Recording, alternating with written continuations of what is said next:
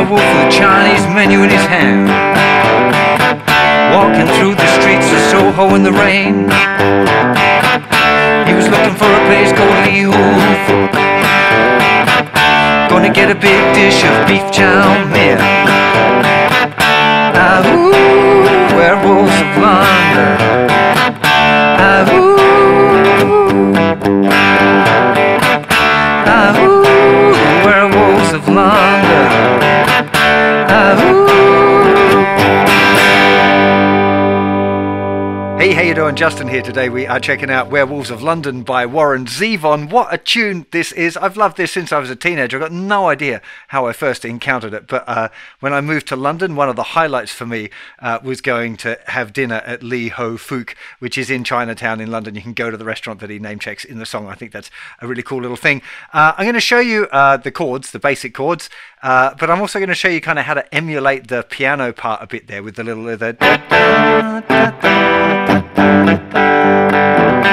we're not going to go too much into the specific guitar parts. They are the same chords. He's playing a little using chips. It is Waddy Wachtel, fantastic guitar player. I knew him as being the guy in the Expensive Winos with Keith Richards, but like incredible guitar player, beautiful slide thing with harmony parts. Definitely recommend it if you're getting into the slide thing. But today we're going to be keeping it cool and just looking at the framework of the song. So the most basic version would be 2 beats on the D, 2 beats on the C, and 4 on the G. 2, 3, 4. You can totally play the song with just simple chords like this. You see this, keeping the strumming a bit simple at the moment, but you don't have to go through the whole riff thing. If you're a beginner, you can learn this tune just with these chords. It's a cool, fun tune. So get that right first of all. If you want to jazz the rhythm up a little bit, if you think da, da, da, da, da,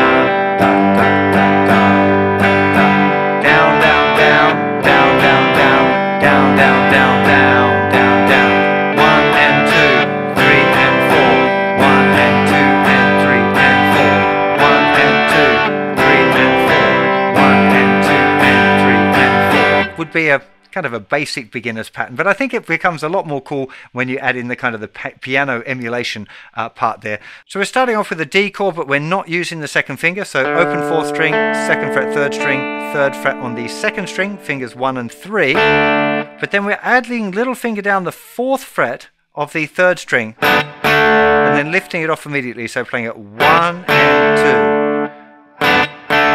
D6, it's the same note that you'd add for like if you're doing like a rock and roll shuffle, but here we start with the on and take it off 1 and 2. Now it's actually the same harmonic trick on the C. Actually what I'd recommend is that you put your first finger where your second finger was. Might feel a little bit odd to start off with, but give it a go.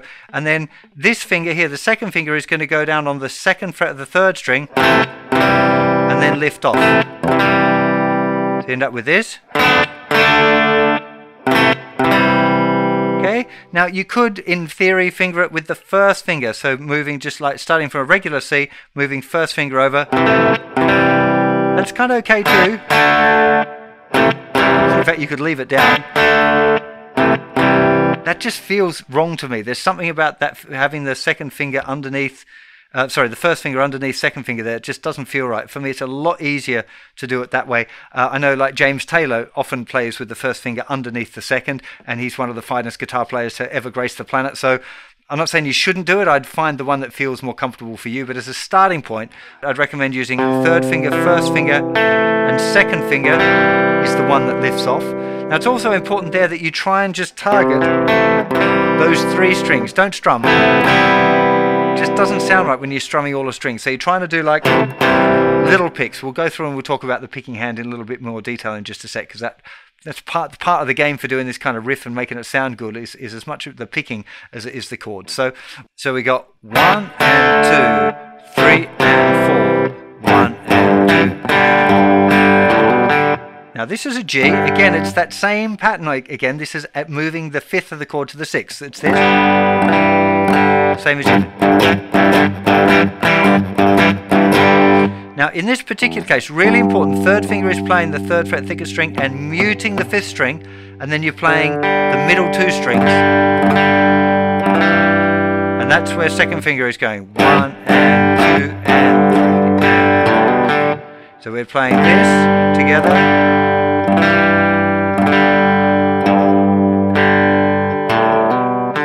Then here at the end, hammer on the second finger from the open A string, and then either just the fourth string or those two together.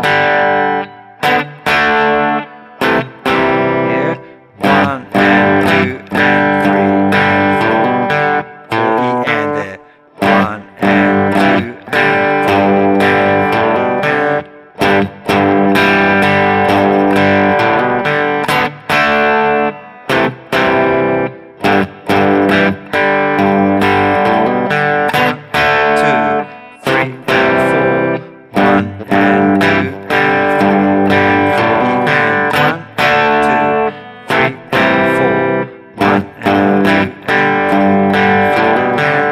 Now I want to go over and take a little bit more of a look at the picking hand, because that is where a lot of the accuracy of that hand is what's going to make it really feel right or not. You want to start by getting the left hand fingering sorted out first. I don't think trying to learn the two things at once is usually a good idea on occasions, not in this particular example. So just try and get it, use all down picks to start off with.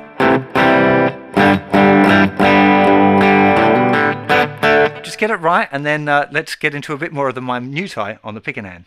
So these first two picks, nice. You can see that I'm picking quite aggressively, but it is just these three strings. The thinner string is muted by the underneath of my first and third fingers, so I don't have to worry too much about that. It's a down pick, so I'm accurately picking from the fourth string. Then we go to the C. Now here, I'm kind of picking out. So the direction of travel is kind of away, and I'm just figuring, I don't want to hit that note, I just did it then. Looking at this other little screen here, trying to figure out if you're able to see what I'm doing. It's kind of this, I'm not getting that third string as much, because I don't want to hit this B string. If you do hit the B string, it's not like it sounds out of tune, it's just like, it's just not the right flavour. So you're going to get used to these. You want it just enough, and that's just a practice thing going.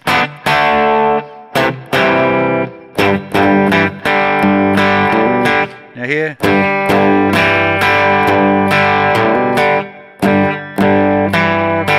Here. I'm not hitting the thicker string. Yeah, I'm doing strum. Then just the middle two strings. Again, we're on the G chord now. It doesn't really matter if you hit that B string there. Then bass, middle strings, and then the little open A string, second fret hammer, middle strings.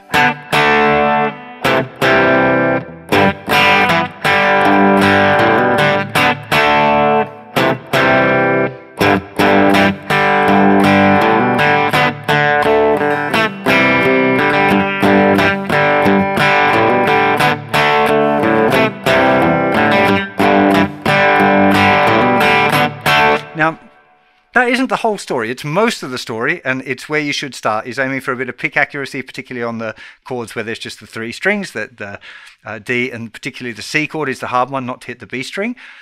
But there's also a bit of a feel thing going on here, that even when I'm not playing, so my hand still wants to keep going 1 and 2 and 3. Even if it's not always making a big obvious movement, I'm feeling the movement, and this is where it gets a little bit tricky to understand. So I'm kind of now, I'm doing it deliberately, but down, down, down, down,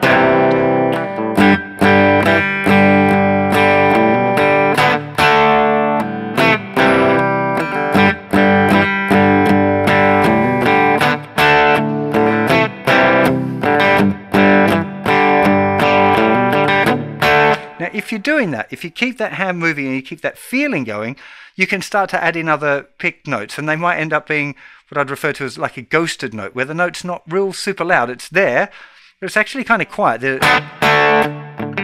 You might just get these little...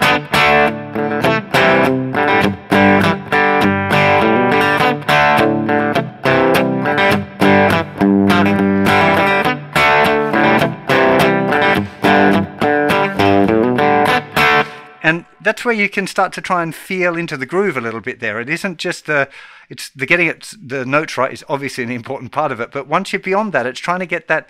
It's almost like a feeling, like your hand is dancing, a continuous movement of the hand, but it's not always going to be a big obvious thing like you get with strumming. With these kind of things, it's a little bit more subtle. So subtle, in fact, that the hand might not physically be moving. You just feel like it is. And that allows you to do those little extra strums, or da-da-da-da-da. You know, there might be a little. It's just a little tick-a-tick-da.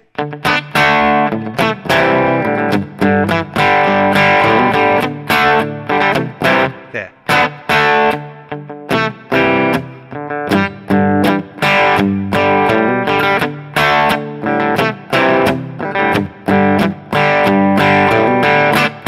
Now, I'm not even saying that you have to do that or that you should do that. It's just an option.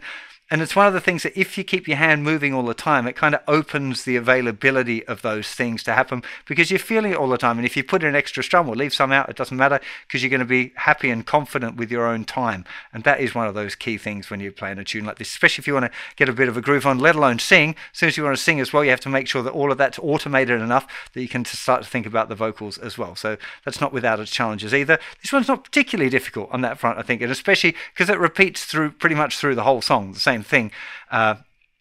You could be, actually, that is one thing to mention. If you did it exactly the same all of the way through the whole song, it would probably get a little bit boring. So do vary it up if you're playing it. Like maybe you play it this way, exact way for the first verse and the first chorus, and then drop it down and just play the chords, or somehow explore the way that you're using the dynamic. So it's got some parts that are built up and some parts are quieter, just to keep it interesting for anyone who happens to be listening to you.